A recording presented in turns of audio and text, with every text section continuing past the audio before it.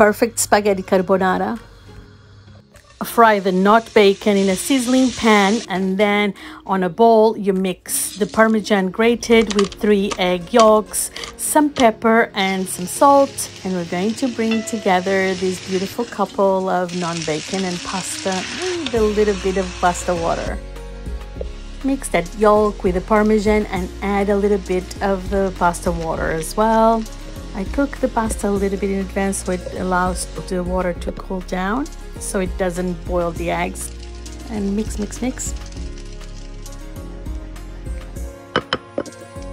And then you just put on top and involve all together, and it's ready. This glowy, shiny pasta full of flavor and so delicious. A little bit of seasoning and first bite of